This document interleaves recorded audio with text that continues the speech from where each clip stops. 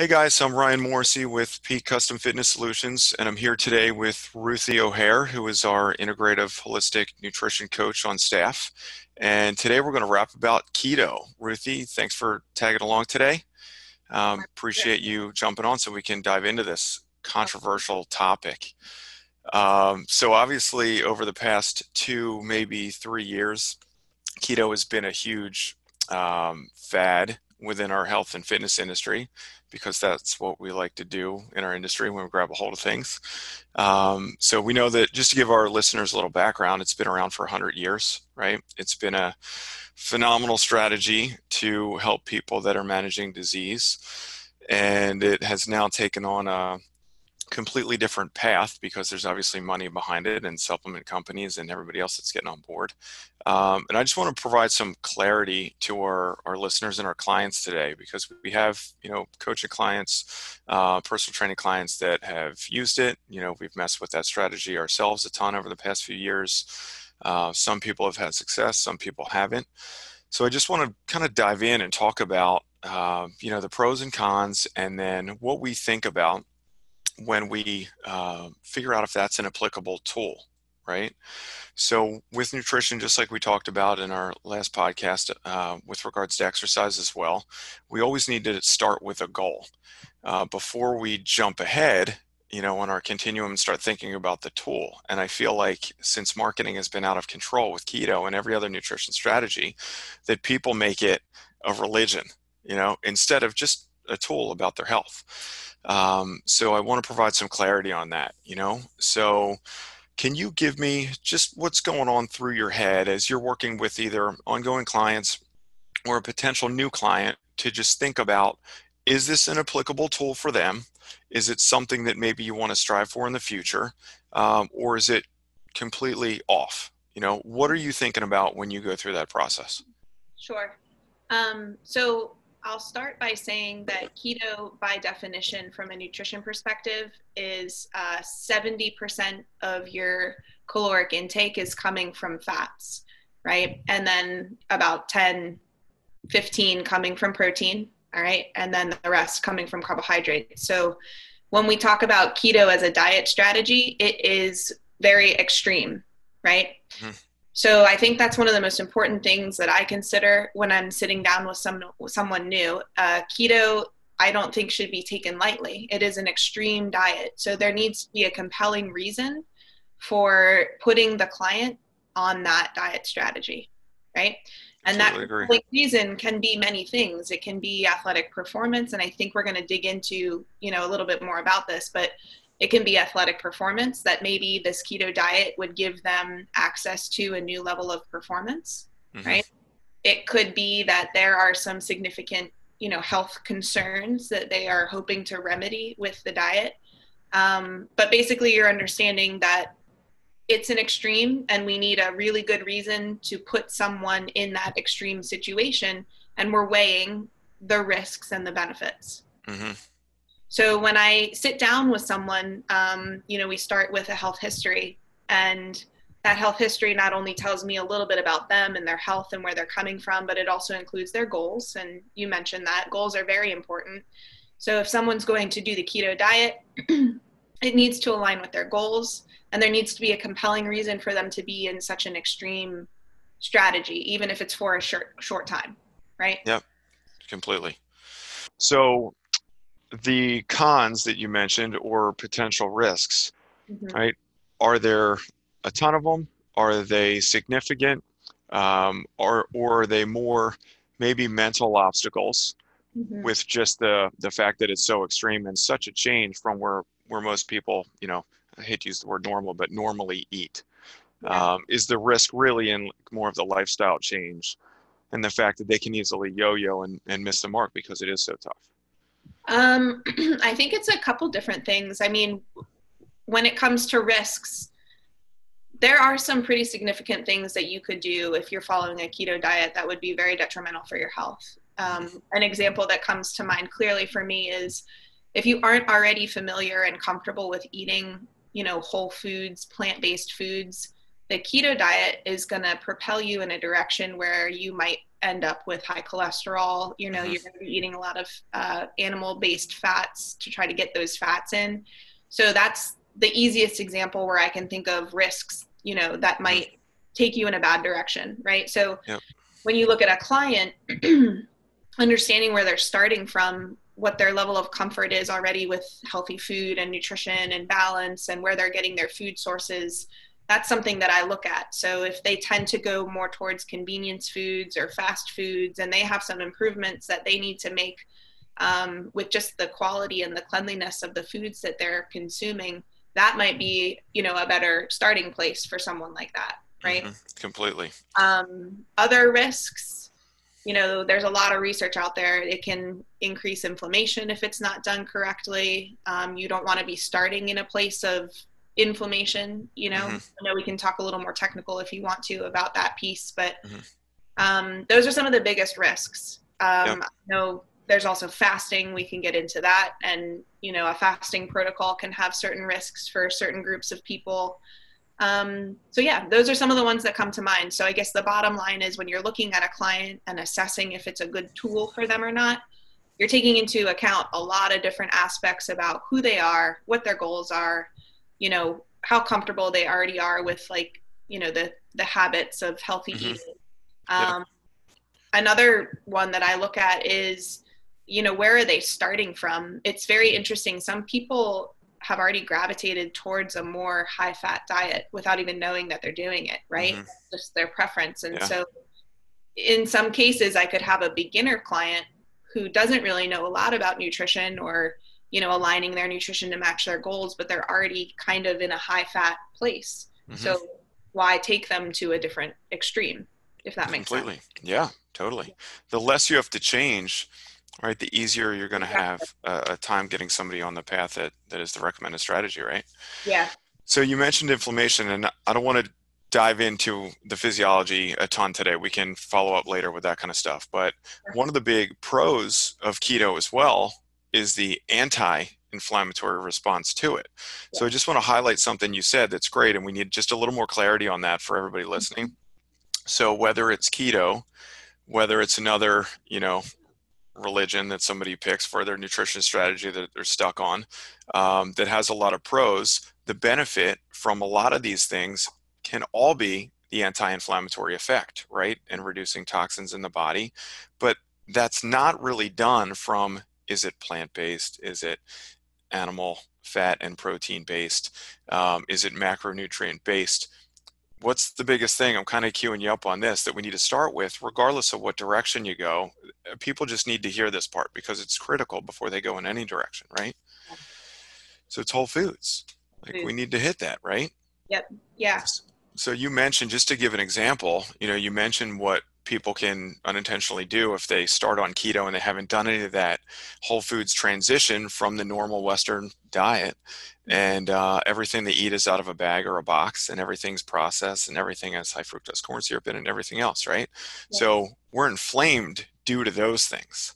Yep. So anything, go ahead, I'm sorry. And many other things. I mean, Hmm. inflammation and toxicity and all those kind of buzzwords that we also hear. Hmm. I mean, food is a big one, but it's many other things in our lifestyle too. And maybe I'm going down a rabbit hole. I'll pull it back a little bit, but Yep. No, you're right. yeah. Totally. But food can be the medicine to help counter some of those things along with changing those behaviors too, right? Yep. You got it.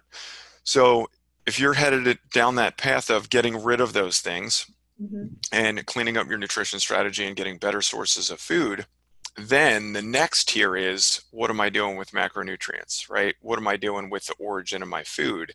But Mm-hmm. are you saying that the first step should always be, let's get whole foods first, right? Absolutely. Yeah. With any diet strategy that I would recommend to anyone, the first part is always more whole foods, less Mm-hmm. processed foods. You know, at Peak, I know we call it, you know, like red flags or low Mm-hmm. hanging fruit. But, you know, I think what we see a lot with clients of all different levels is, you know, we get distracted by a cool, shiny thing like the Mm-hmm. keto diet or paleo or, you know, like whatever label it has. Yep. The bottom line of nutrition is you have to have this foundation of good choices, Yep. right? Totally. Foundation of whole foods, making food at home, like that's really where anybody starts. Mm-hmm. And then from that point, we have, a whole toolbox full of different nutritional tools or strategies that we can use to, propel you further, right? Yep. I love that. You nailed it. It's a great analogy. We use it at Peak all the time. The vision of a pyramid, right? Or that infographic. And with training, you need to build the base of that pyramid, and that allows you to peak higher and higher with higher levels of training. Yep. Nutrition follows the same thing, right? You check all those boxes and get the base of that really wide. And now you've gotten rid of a bunch of bad stuff. You've replaced it with a bunch of good stuff. We know where our food's coming from. We have healthy behavior behind our choices and all that kind of stuff. Then you can play with all these fun, shiny new toys. But until you do that, for example, I know people that have gone down the keto path without any guidance and just browsing the internet, they wind up having a diet of mozzarella cheese and sausage. And they're right? I mean, we're laughing because it can happen. That's what the internet does. But unfortunately, like you said, it's ramping up blood markers that we don't want to be high, right? We're getting the complete reverse effect of what we should get from keto. Right. So the way in which you apply it is critical, and it's such a big umbrella term, and at the end of the day, it's really just a macronutrient breakdown. Yes. And then there are 50 different ways to do it. Yep. And that's up to the individual and the coach and whoever to figure out what's applicable to them, right? Absolutely. Cool. Good deal. Well, thanks for that clarification. That makes a ton of sense. Yeah. So you want to dive a little deeper into the application of it? And maybe let's discuss scenarios where we have clients that have different goals, right? Maybe some are weight loss, some are performance-based, which you mentioned a little bit before. You want to talk about a couple of those things that we can get and how that works without getting too deep into science? Yeah, I would say let's talk about, who it might be good for. Like, say you have these foundational pieces set. If I were to have a client who had, some kind of endurance event or endurance training as part of their goals, keto might be a very appropriate diet strategy for them. Same thing with, say I have somebody who, this is like the complete opposite end of the spectrum. Say I have somebody who is significantly overweight, very limited in what they can do safely in terms of exercise, right? Not able to tap into high intensity stuff. They're going to be staying in safe, lower intensity, cardiovascular training to help with their, or even resistance training, right? To help with their weight loss goals. Those are two complete opposites, and keto is appropriate for both of them. Yep. Right? Nailed it. Yeah, totally. So I guess, tell me the question again. Yeah, no problem. No, just wanted to talk about how it can be beneficial to those different, parts of our population and clientele that we work with, how it can really span a broad clientele, but we just need to make sure that we've already checked the boxes to get them ready to use that tool. Yes. Right? Okay. Yeah. So, perfect. In both of those groups of people, the whole point of the ketogenic diet is preparing the body to use fat for fuel, whether it's fat stores or fat that you're consuming from your food.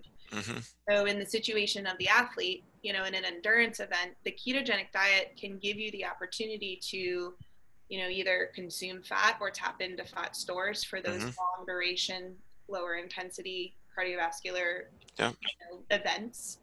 And then for the person who might be looking to lose weight, with the keto diet and some other tools that go along with it, like fasting, you will be using the fat stores that are on the body, instead of calories that you're consuming. And so it would help that person eventually lose weight.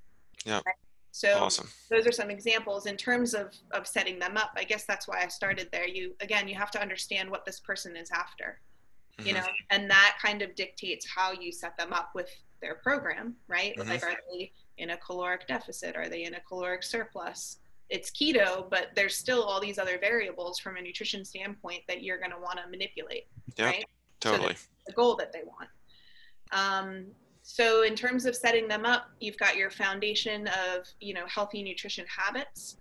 And then it's almost like any other strategy, if I'm being honest, as a coach, right? I give a caloric target that's based on the goals. I give macronutrient targets, and whether they're doing this in a food journal like Chronometer or something like that, or if they're just using, the palm, the thumb, like however you go about measuring what you're eating, it's kind of the same thing. It's just different targets. Yeah. Yeah. That Nailed answer the it. question? Totally. Yeah. No, it's great. So let's use me as an example. Okay. So I've recently got back on keto about 2 weeks ago, right? It's probably the, I don't know, fifth, sixth time I've used the strategy over the last 2 or 3 years. And I just want to provide our listeners a little more information about like the application of it. Okay. All right, so let's go through some of that stuff, and then we're going to have much more content available right on our social media platforms that's coming out. So people that do think this is an appropriate strategy or they're intrigued to just learn more can see how potentially easy it can be once those earlier boxes are already checked, right? So about 2 weeks ago, right, did this big endurance event, was training up for that. Keto was an appropriate strategy at that time. You mentioned fat as fuel. That's one of the big benefits of it. That's why we're doing it. That's why we're opening up that fuel tank with fat and minimizing this other one, carbohydrate. Great for endurance events, not good for high intensity events. Okay, so any listeners out there that are doing, really high heart rate work, do 5K training, anything like that, not great for that. You're going to lose the top gear. But used as a tool in the off season when you're not hitting those higher heart rate zones and that kind of track repeat protocol stuff like that, and you're building an aerobic base or just focusing on strength training, then huge improvement.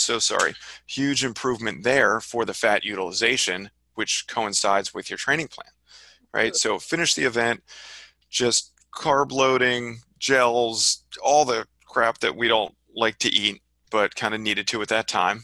And I was just inundated with carbs and I felt like garbage and kind of done with it. So needed a hard reset to get rid of that. So day after the event, right into it, full bore, 2 feet in. Back to the macronutrient strategy of keto, reducing carbohydrates down as close to 50 grams as possible throughout the day. Now, granted, people, we can go back and forth about this later on, but people that eat a higher caloric intake or have a higher amount of calories that they're expending throughout the day or exercise, it's going to be a little harder to keep that gram count down, right? Because we're just eating more.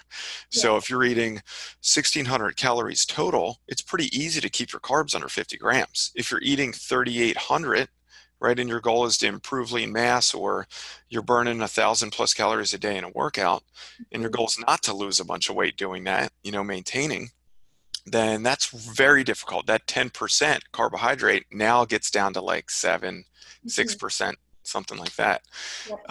So anyway, it's been about 10 days back in. My big goal with it was the performance piece and just the reset piece for future training. So what I'm looking to do is get my body out of the metabolic pathway of relying on carbohydrate and try to reset that and get a little more fat utilization. And right now I'm doing low intensity training, kind of building back up. I have another event in 2 months. So I'm trying to get that macronutrient strategy nailed down. I am not restricting calories. I am intentionally adding a lot of fat and pulling the carbohydrates back, but giving my body enough fuel, right? Because we've both have messed with this and kind of failed ourselves. Thank God, prior to working with clients with this a few years ago, where if you restrict calories and restrict carbohydrate at the same time, that's a recipe for disaster. I mean, all the symptoms that people talk about with keto flu, right? Headaches and brain fog and irritability and, a bunch of bad stuff can happen with that. So we want to make sure that transition, and again, learn from my mistakes. Caloric intake's about the same. I'm not changing a thing, right? I just want to get over here and use that fuel tank again. And, we know all the benefits of keto, lowering our insulin use. Anybody that has metabolic syndrome or going down the path of type 2 diabetes and all that, it can reverse all that stuff, right? I'm not concerned about being down there because I was only in the high carbohydrate state, for a month. But why not benefit from that stuff and get all your inflammatory markers down and just kind of reset the whole body? So I'm using it as a temporary tool, and then I'm going to flip and reintegrate carbohydrate use at a higher level, but we're not going to go crazy. I'm going to get into a maintenance phase around 100 to 150 grams a day and continue to use that, so then I can tap into that high intensity fuel tank where there's muscle glycogen stored for my high heart rate training. How does that all sound like I'm moving in the right direction with that as an applicable tool, as long as I'm not doing it with my mozzarella cheese and sausage? Yeah, I think you just dropped like a wealth of information, with everything that you just said, because you're actually using a couple different things, right? You're matching your nutrition strategy with a certain training phase. Mm-hmm. You know, you described how you finished an event, you saw an opportunity, a window to like clean up some nutrition stuff that might Yeah. impact your performance if you were to continue in the long term. So you're taking Mm-hmm. a window of time and you're retraining your body to be fat adapted. It probably is already trained, because that's another thing we didn't talk about. But you know, if you use the ketogenic diet as a regular tool, your body becomes more and more able to use fat for fuel when it needs to. It's almost like you're Yeah. teaching it. You're Yeah. like It teaching your remembers. algorithm what to do in certain instances, which is really powerful about keto. Yeah. Um, Metabolic flexibility, right? yeah, That's the so term we're that's looking for everybody. right. That's one thing I heard that you're doing, which is excellent. I totally am on board with that. The other piece that, you know, I would say from the nutrition standpoint is you don't have to be so strict, especially someone like you. I understand when you have that, you know, big caloric amount that you need to get in each day just to maintain where you're at, given your output and your size and your muscle mass. You know, appropriately timed carbohydrates, Mm-hmm. you would still benefit a lot from, you know, like lower fat and those carbohydrates around your workout. Let me back up and say that a different way.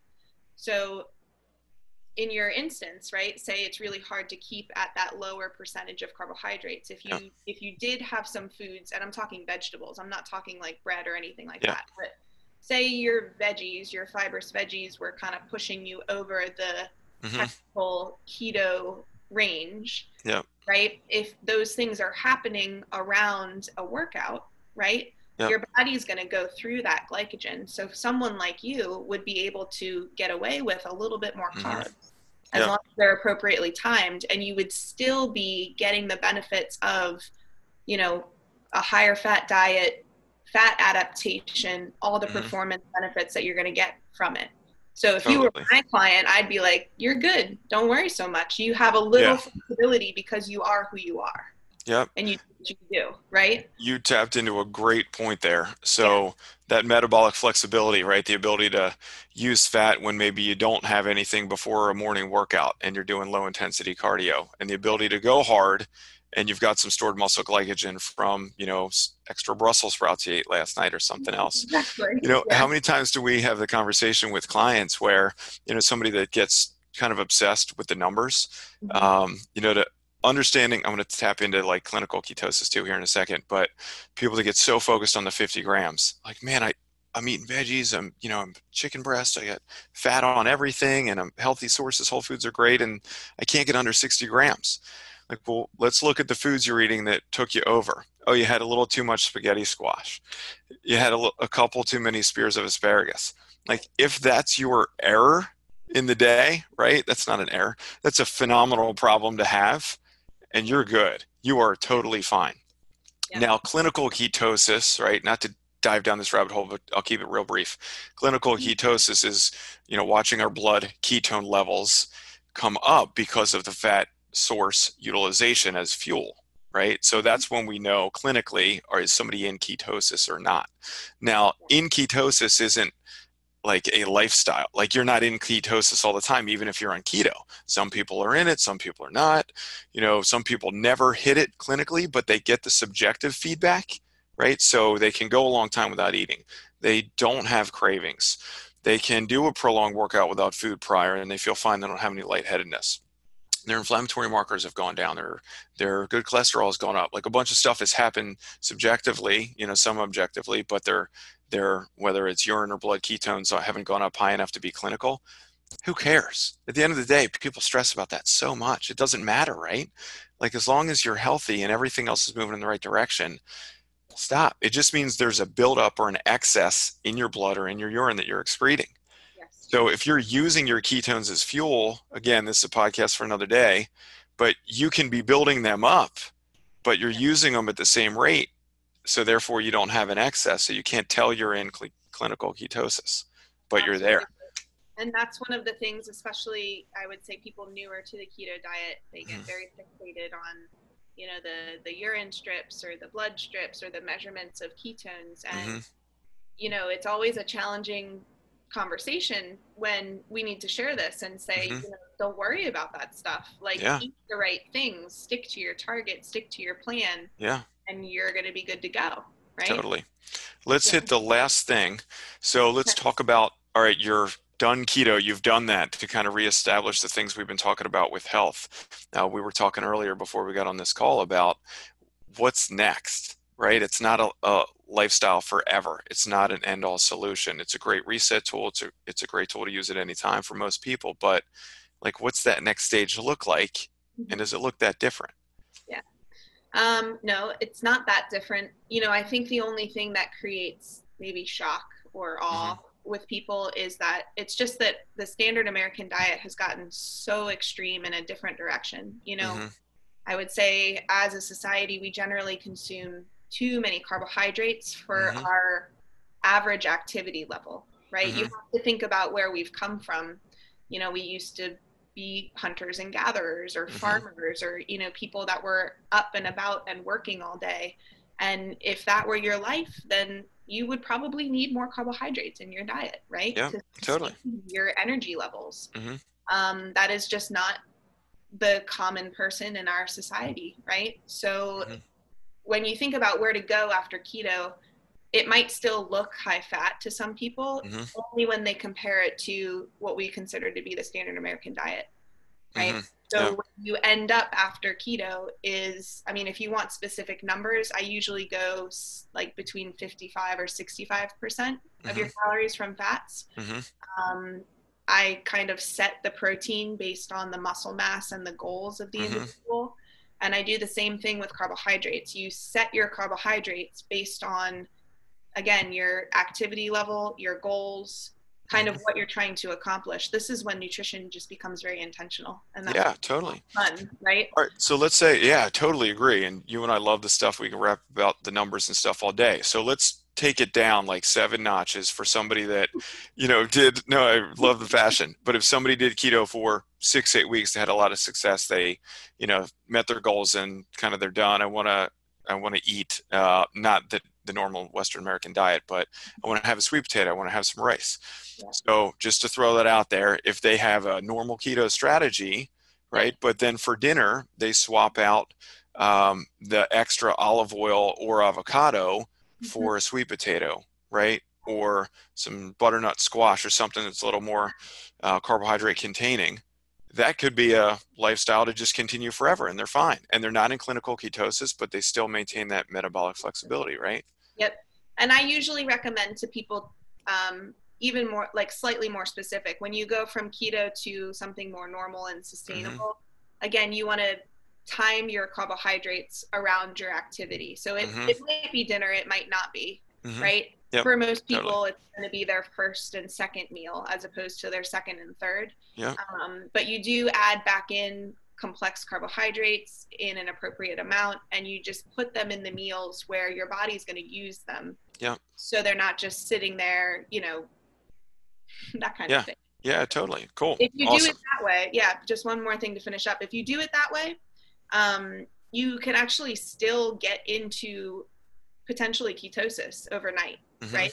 So Yeah. you could still be adding carbohydrates back in, but as you fast while you sleep and maybe into the morning, you're dipping down really low with your glycogen levels and Yeah. maybe experiencing a small amount of ketosis at that time. Yeah. And the body is just fat adapted now. So we can go fat fuel tank when needed, carbs when needed, right? When called upon. That's Yep. awesome. Great clarity. Great conversation. I appreciate your time today. Hopefully, our clients and listeners will just have a little more clarity about, again, what keto is all about, who it can help, really anybody, but you have to make sure that you meet the prerequisites. That's what it's all about. It's only extreme if you go from this end to this end, right? If you've been trending in that direction and cleaning up your nutrition with whole foods and cutting down on sugars and all that kind of stuff, my change 2 weeks ago was nothing other than, take out a piece of fruit, take out some rice, sub in a fat, and that's about it. I'm there, right? It wasn't a big deal. So we're going to have a lot of content. I'm going to post on the Peaks social media platforms. So we'll have some recipes on there. We'll have just some kind of lifestyle hacks and some ways to make this easier with the transition to keto. If anybody's interested, just wants to follow along, and then we're here to help.